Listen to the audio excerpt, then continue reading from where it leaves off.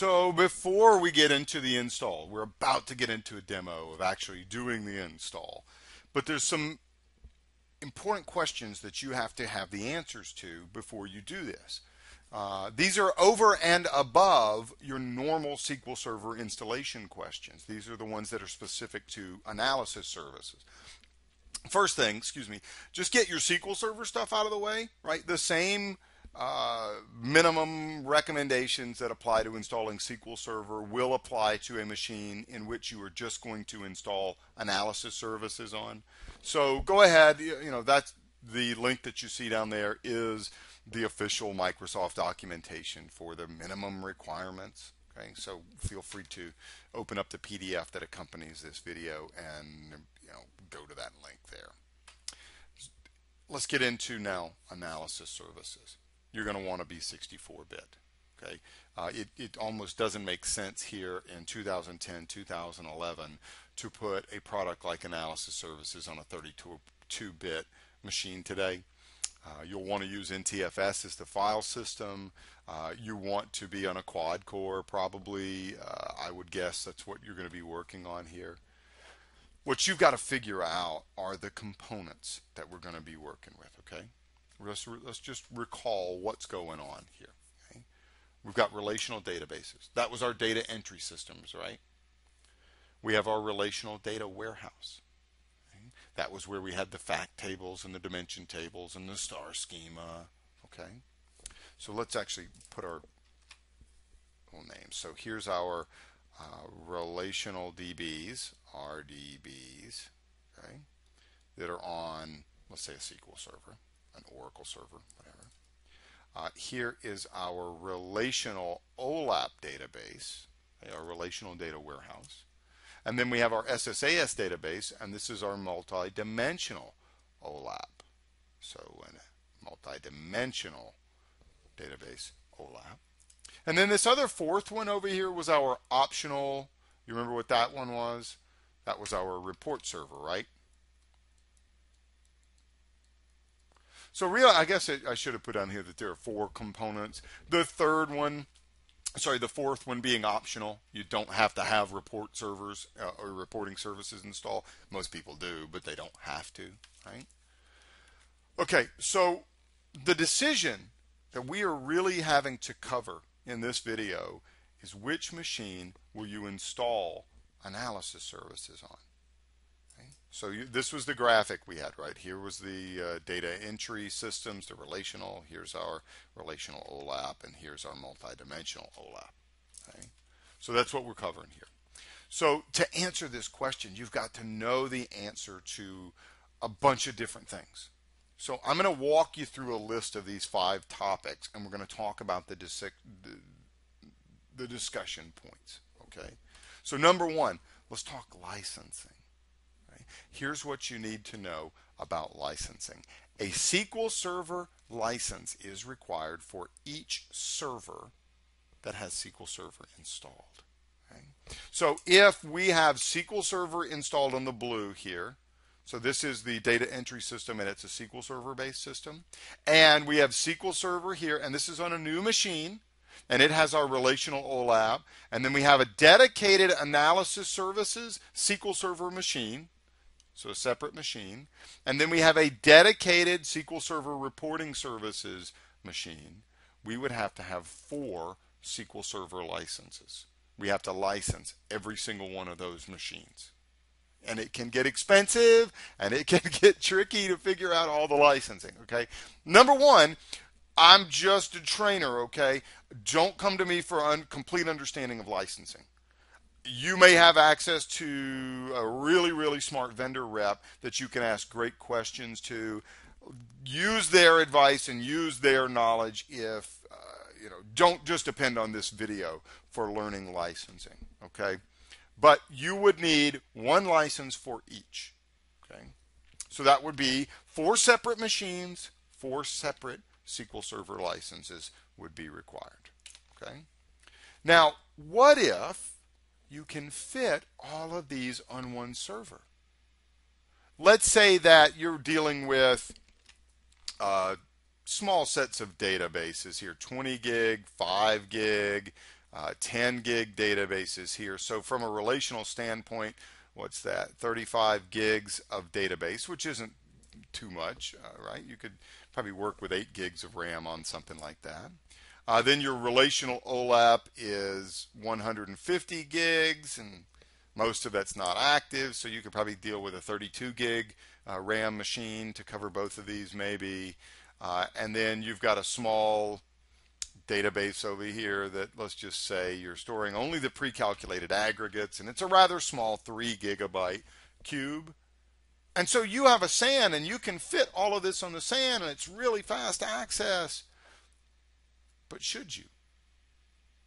Just because you can doesn't mean you should, right? There are other questions at play. Just because I can fit it all on one machine doesn't mean I should. Okay? Because if I can make this all one machine, I only need one license. Okay. So, number 2. Right, we have to go down the list to really understand all this, the answers to all these questions. Number 2, the database sizes. Obviously, hardware is going to be a very limiting factor. The size of the disks today, you're probably going to be okay with that. The memory is definitely going to be a limiting factor. Do you need 64 gigs? Can you afford from your budget to get a terabyte of memory installed? Should you use local disks, or should you use a SAN, a storage area network? How many requests per second is your hardware going to be able to handle? Are we dealing with gigabit Ethernet, which I would be assuming would be what you would work with, right? So the size of the database is going to be a major limiting factor. Okay? That's going to often be a major thing. Right? And I know a lot of times you want to be able to put it all on one server, but you might not be able to. Okay, you simply might not be able to. If we increase the sizes, and this is a 300 gigabyte, and this is a 100 gigabyte, and this is now a 200 gigabyte server, and now we have a 1.5 terabyte relational OLAP and 700 gig cube, you know what? You're probably, from a memory standpoint, you're probably going to not be able to actually give your users the response times that they need. You're probably just going to have to separate these out into multiple servers. Okay? Memory is going to be a major limiting factor for you here. All right, obviously, the more users that you're throwing at the system, the more hardware that we need. Right? Also, I would add in here, and I just thought of this, and I didn't add it in here, but obviously the response time required, the SLA, the service level agreement that you might have with an organization or within your own department that says, all queries must be served in under 3 seconds. That's going to drive this. You're going to have bigger hardware if you have a bigger, a smaller target rather that you can hit it within. Don't forget about adding time into your planning. So don't just buy for the size of your database today. Future-proof this. Buy a server or a set of servers that are going to still be able to hold your database in 24 months, even if the database grows faster than you expect it to do. Definitely want to plan for success there. You kind of have to map your hardware needs and your server licensing to what you think the users are going to need. And that would also include not buying a SQL Server license today and instead planning on upgrading in 6 months. For example, those of you that are on SQL Server 2008, one of the things in SQL Server 2008 R2 that a lot of you who do reporting services will want are the maps. So in SQL Server 2008 R2 reporting services, you can do map controls. So your reports can be based on geography. You can show a map of the United States with circles showing density population. Incredibly visual, very professional. Doesn't have to be a country, it can be a state. You can do all kinds of things. Don't buy that SQL Server 2008 license today.